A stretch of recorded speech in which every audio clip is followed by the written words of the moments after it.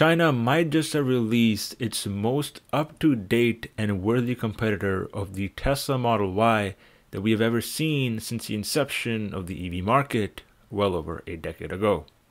With competition and technological innovation rising in mainland China with a record number of EV startups at play, it has been a long time coming for somebody to challenge the throne of the Model Y, which was officially the best-selling new vehicle in 2022. And although prices have come down significantly, most electric vehicles, especially for folks in China, are still very much unaffordable until now.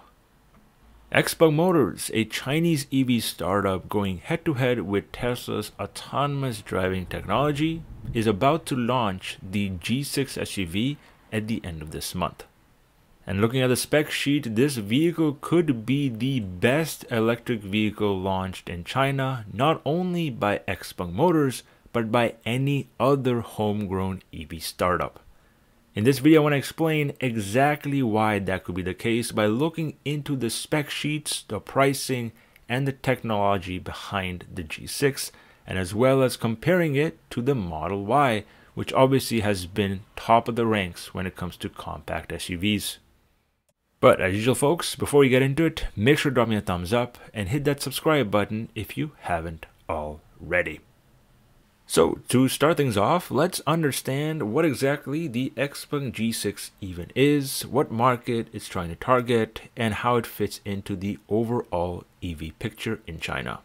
You see, the Xpeng G6 is what many would consider to be the make or break vehicle for Xpeng Motors, which is a Chinese homebred startup that struggled throughout 2022 to grow sales.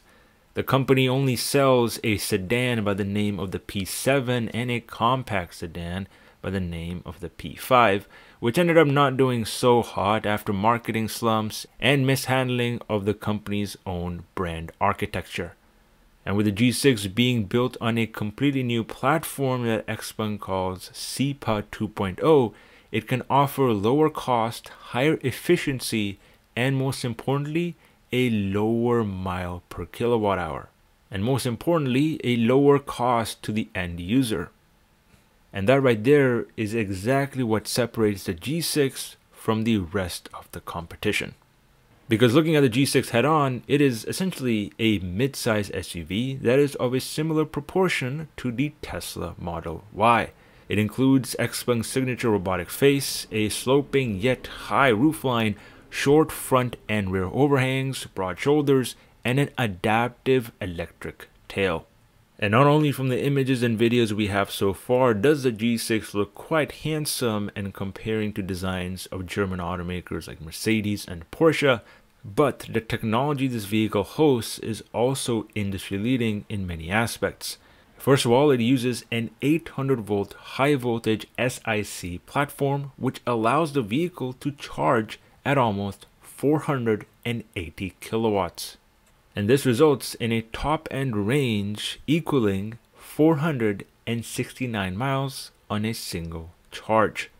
This range estimate came from the China CLTC test cycle and a maximum charging speed of around 186 miles in 10 minutes. And you get all of this at a starting price that was just released of 31,000 USD, which converts to around 225,000 Chinese yuan. And those numbers right there are pretty darn impressive, because the base model Tesla Model Y starts at 261,000 won, which equates to around $38,000, which means you're getting almost a 40,000 RMB discount on the base model Xpeng G6 with better range, higher voltage charging, and in some cases better looks.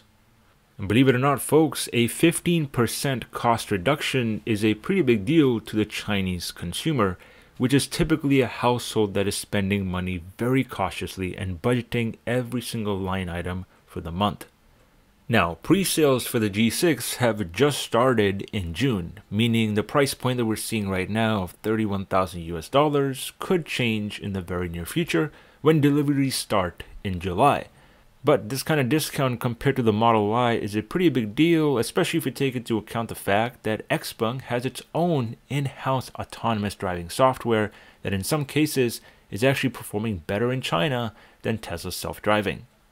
And that happens to be because Xpeng's XNGP software is the first government-authorized autonomous driving scheme in China right now.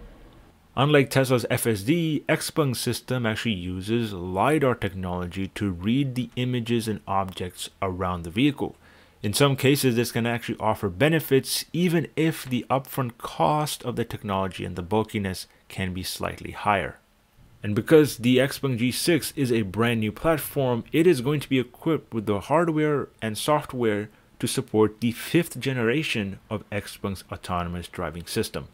Just like FSD, the company's system can recognize traffic lights by lane and can start and stop automatically while assisting drivers on regular roads as well as highways.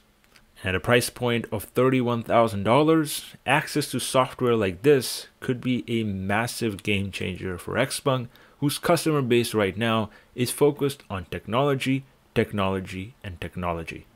And in terms of trim options, the G6 is going to take a more unique approach compared to the rest of the industry by offering multiple battery chemistries on the market simultaneously.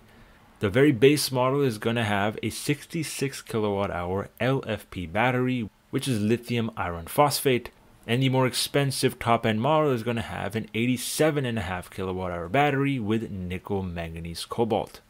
With its fast charging capabilities, 300 kilometers of range can be achieved in 10 minutes, and energy consumption sits at around 13.2 kilowatt hours for every 100 kilometers. That is pretty efficient and one of the top most efficient vehicles on the EV market today. However, the Tesla Model Y rear-wheel drive version does edge the G6 out a little bit with a 12.5 kilowatt hour consumption for 100 kilometer. And similar to Tesla's approach, the Xpeng G6 will have a CIB battery-to-body integration technology, which basically means it's going to have a structural battery pack that is integrated into the chassis itself. This increases torsion rigidity, reduces body roll, and in terms of safety, adds a lot of crumple zone structure, which also happens to reduce the risk of a rollover in a side crash. Now, obviously, a lot of these numbers are simply on paper, and we still have to see a lot of these vehicles get into the hands of reviewers to understand the full story. However, it's pretty clear that Xpeng has figured out a good recipe to attract customers and boost its sales, whether it be through its new CPA 2.0 structure or the marketing tactics and hiring of new leadership.